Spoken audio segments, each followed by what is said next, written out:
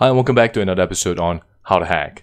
And today I'll be teaching you about how you can actually create a malicious Excel sheet that once you send it to a user, and if they clicked on it and they open up the file, that's it. Game over. And we have full control of the entire computer system.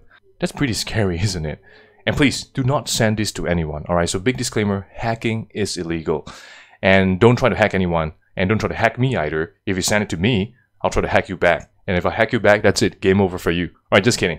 Let's keep this a nice and engaging manner in learning ethical hacking together. Alright? So without further ado, let us get started on today's tutorial.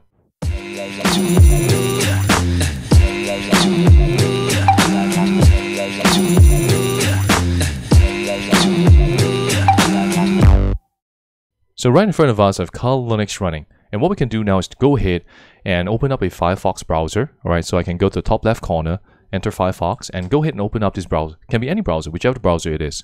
So this is the place where you want to do a git clone on the file. So I can enter Empire, and this is a fork on the original Empire PowerShell framework. And what they have done here is that because the previous Empire framework has been archived, so BC Security has taken the liberty to actually help update and ensure that we have compatibility in the area of dependency so that we are able to continue running Empire framework. So what I can do now is open up terminal, and I can zoom a little more, and I can cd into my download. So I have actually went ahead and downloaded a file. So I can cd into Empire, and I can enter ls. So these are the list of files that we have downloaded as part of using Empire framework. Okay.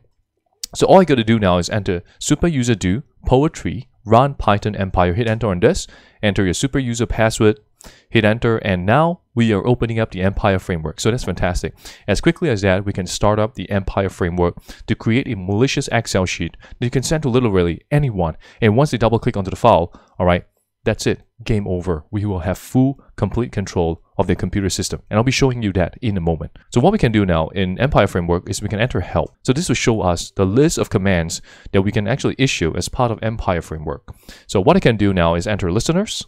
So listeners are how we are able to set up a hacking server to give us complete control and remote control into the entire computer system. So all I got to do now is enter help, and we can see over here, all these are the commands for this specific listener, okay? So all I got to do is enter use listener, all right, and double tap, and we have the list of listeners that we can use as part of launching our hacking server onto the internet. All right, so if you want to use the internet, you have to be able to enable port forwarding, all right, or you can use NGROK to help you enable those access from the internet all the way back to your hacker server that you're hosting either in your own virtual lab environment or in your cloud environment, okay?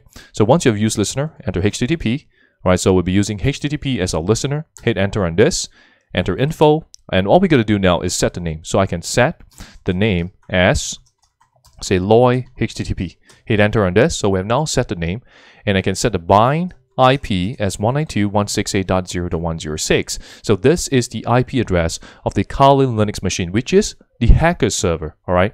And next up, we can set the port number as, say, 8888. Hit enter on this, and right here, right now, we have actually entered all the required information into the listener. So I can enter info to double check on the options that we have placed in. So we have name, we have host, we have bind IP, and we have port. So next up, what we can do is go ahead and enter, all right, execute, and this will begin running the listener. So right here we can see listener successfully started. So we have started a hacker server, and as quickly as that, we are able to start out a hacking server, and we can host it anywhere across the whole world to help us remotely control any of these devices. This is frightening. So going back to the tutorial right here, all I got to do now next up is to enter back, and now we're back to the main menu. So right now, what we need to do is to create the malicious file. All right, so we can create a malicious file by entering use, stager, double tap, and we have a number of malicious code executables that we can create very quickly together with Empire framework. So all I got to do now is enter Windows, all right, double tap on this, and we can see all the payloads in association with Windows computers. So I can enter macro and hit enter on this, okay, enter info, to see all the information required.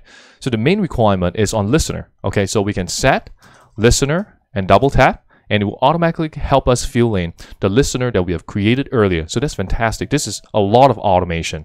Hit enter on this. Okay, enter info again. All right, and we have the following. So we have all the details and information right here. And all you got to do now is just go ahead and enter execute. All right, enter execute. And this is the file that we have created. So this is a list of code that we have created. And all I got to do is to copy this. All right, copy this whole chunk of code. All right, all the way from sub auto close to the end. Copy selection.